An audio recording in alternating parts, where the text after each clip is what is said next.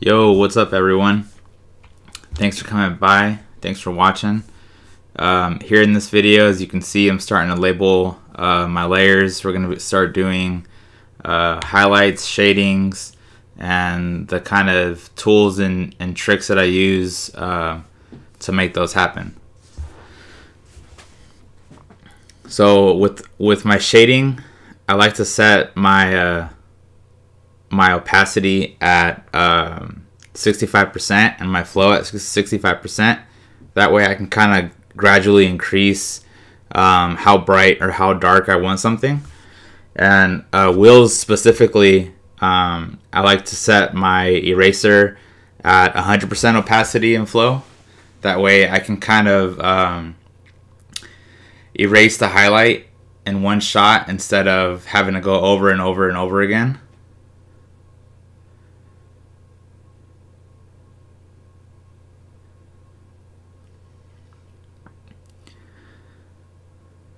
But really the only time I do that and set my eraser to 100 is really mainly for the wheels. And then once I start working on the chrome and stuff like that, then I drop back the opacity and the flow of the eraser back to 65%.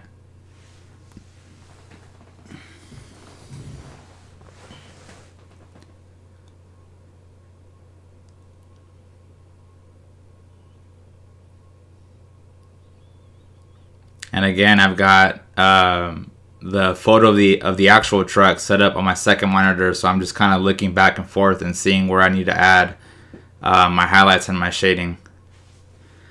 So now this is a part of the chrome. I'm using a tablet for this to gradually kind of add like the look of the shading and the reflection and stuff like that.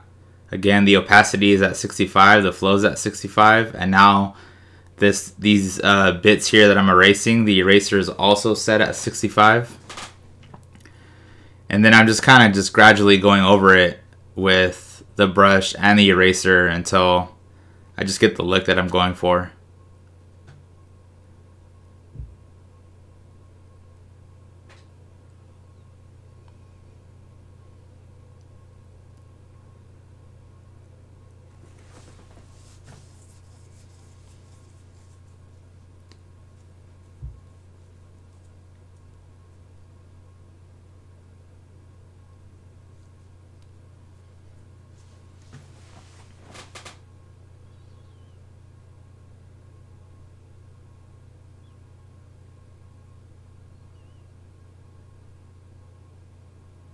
And again, I'm just using my my layer with all my lines, and then I'm using the wand tool to manually select all these spaces, and then using the brush tool to go back in here and start adding my detail.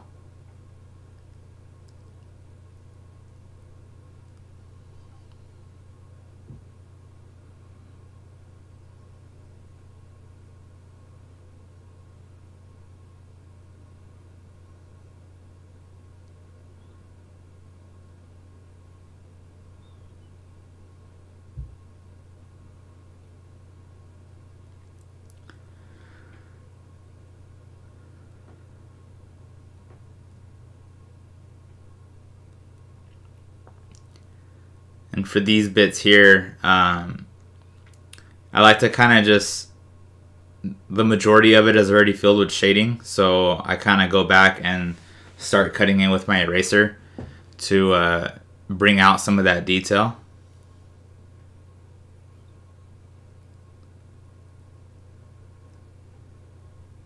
And here I'm using the brush tool to kind of bring in that kind of chrome look to it, that kind of hard line.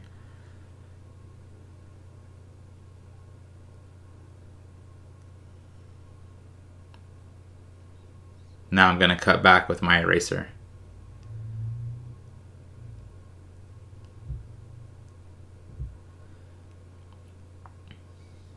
And again, I'm just kind of going over it, adding more shading, erasing more of it, just to kind of until I get the look that I'm going for.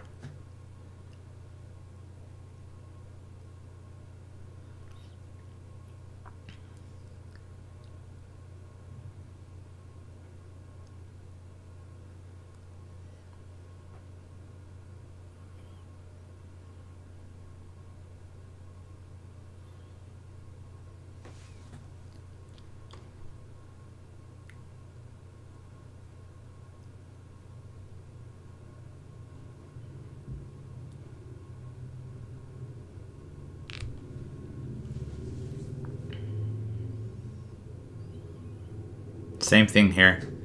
Just going over it.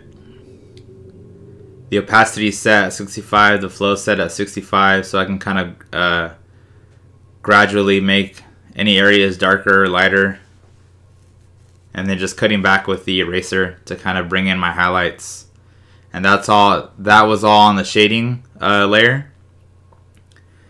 And when I'm erasing, I'm also erasing from the shading layer. I'm not adding anything. I'm not adding any highlights in the actual highlight layer. I'm erasing from the shading layer.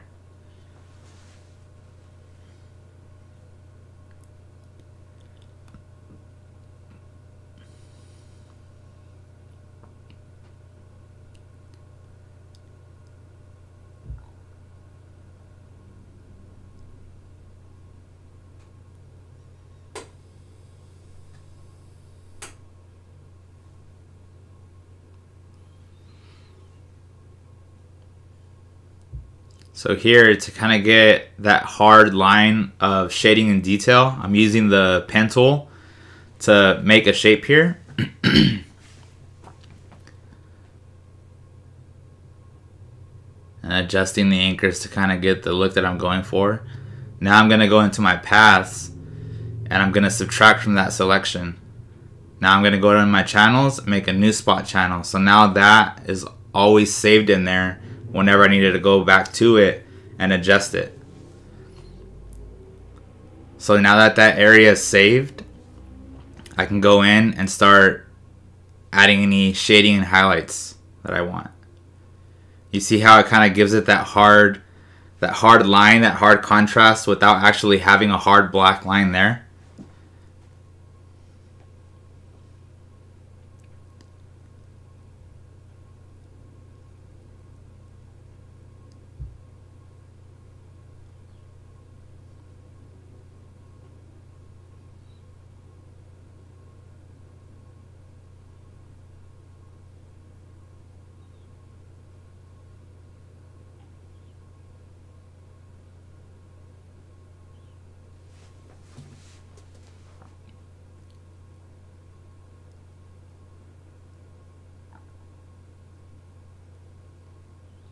Now I'm going to be using the pen tool again to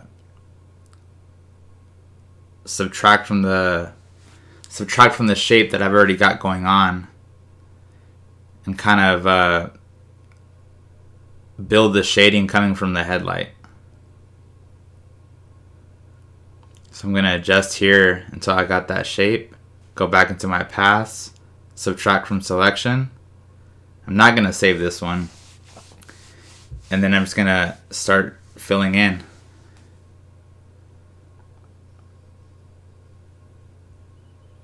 Now I know it's labeled gray, but it's just labeled like that from previous files. You can label it whatever you want. I keep it there in the channels to add and subtract from shapes that I'm selecting, so I can give those hard contrasts of highlights and shadows without having a line actually there.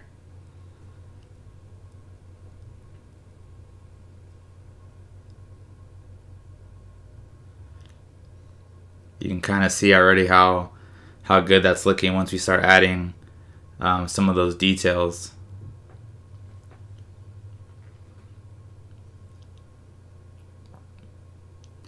There I'm using the lasso tool.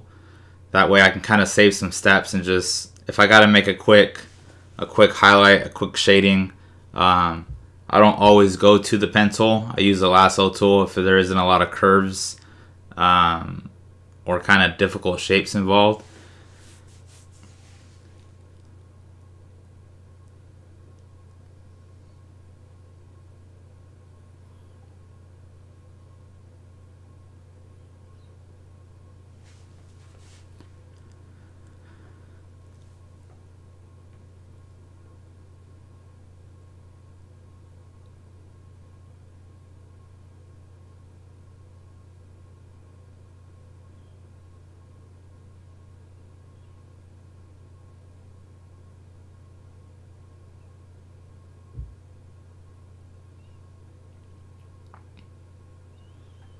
See, same thing here, just using the lasso tool to get rid of any bits that I don't need to keep adding shading to, and then just going back over it with the brush tool. Now here again, when working on the chrome, I like using my tablet that has that's got a pen with it. That way I can kind of play around with the shading and kind of the reflections of the chrome and stuff like that.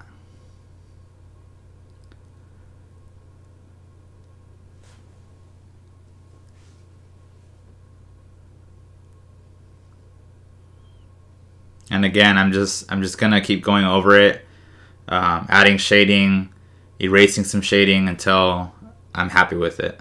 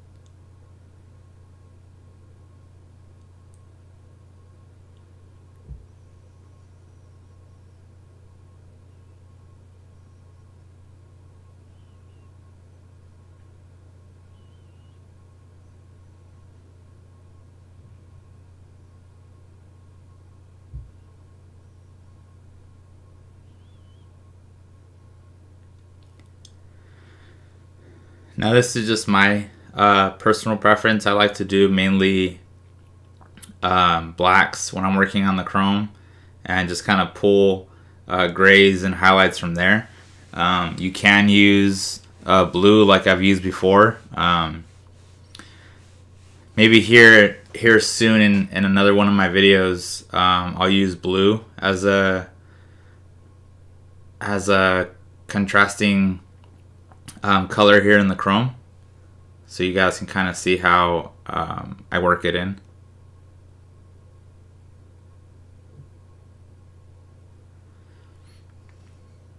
And I like to go in and where the blue and the chrome would usually be, I like to go in and, like this top part here, I like to go in with the eraser and just kind of erase the edges of the shading. So it kind of gives it a nice breakup between all the other pieces of the truck.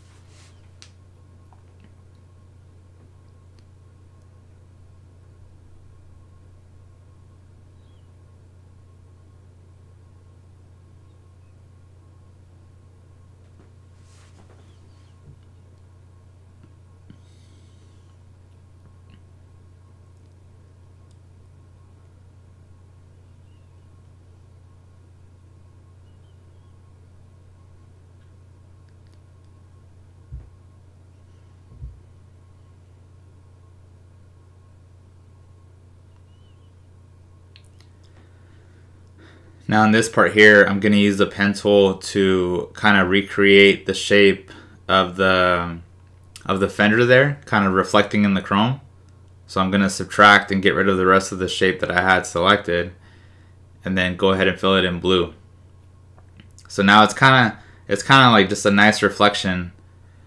The fender's being caught there in the chrome. Just a nice detail.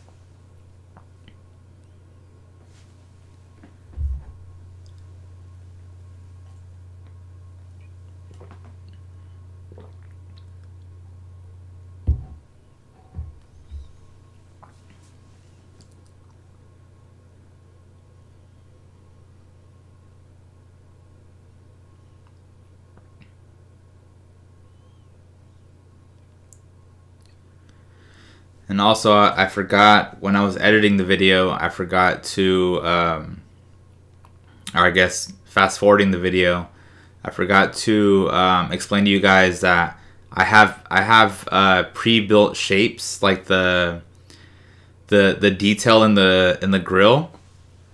Those kind of like I guess this is what it is. The grill, I have it saved already, so you'll see it'll be fast forwarded, but you'll see later on in the video that I'm opening up Illustrator and pulling that file and then just kind of drag and dropping it, changing the color of it, adjusting the size, and I'm throwing it there in the grill to kind of quickly add that detail in.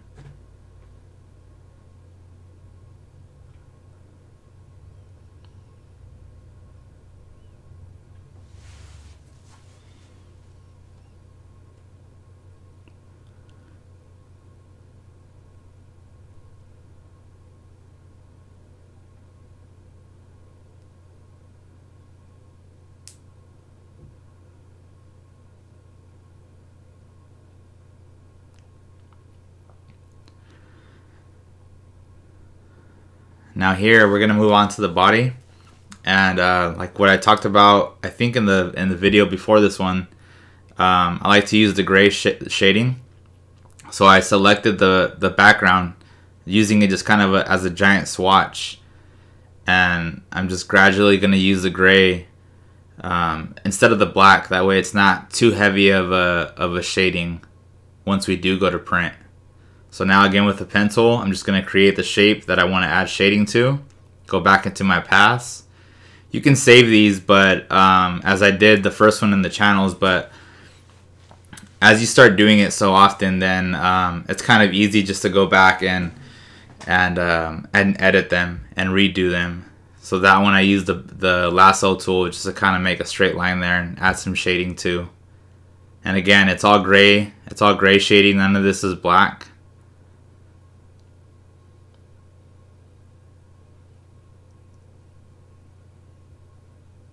I'm changing my eraser to 100. That way I can kind of make a hard highlight here.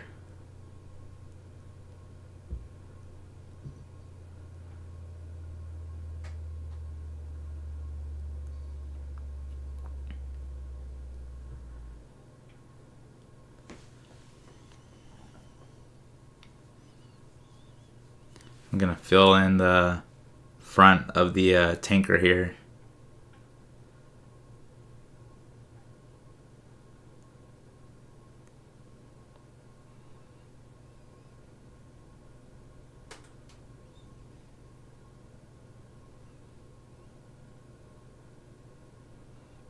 Now this is back to black and it's on my shading layer.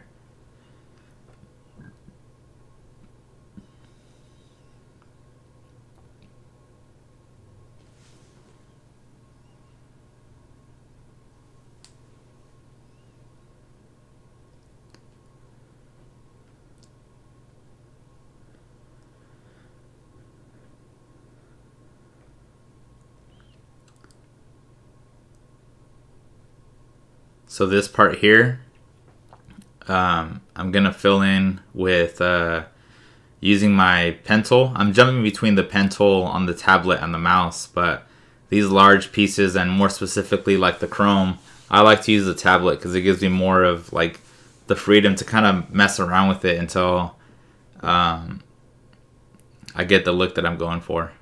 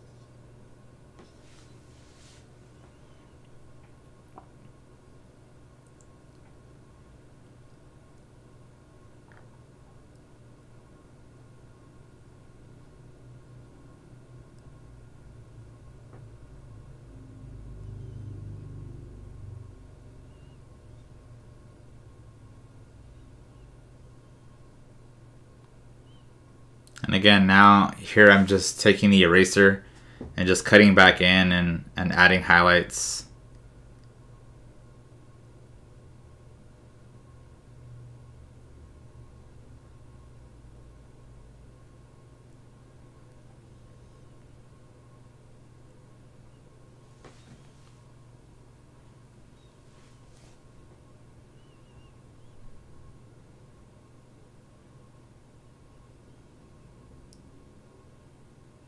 It's starting to come together here.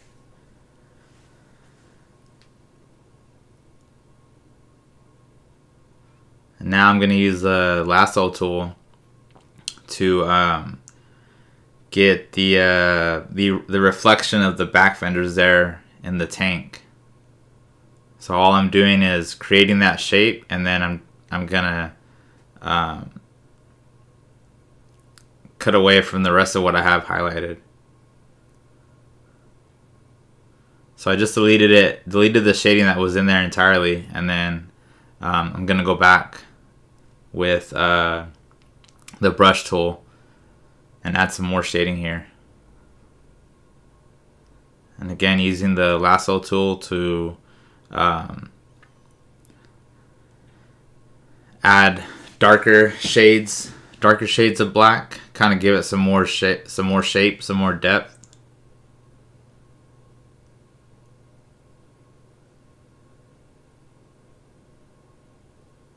And I might be saying that wrong.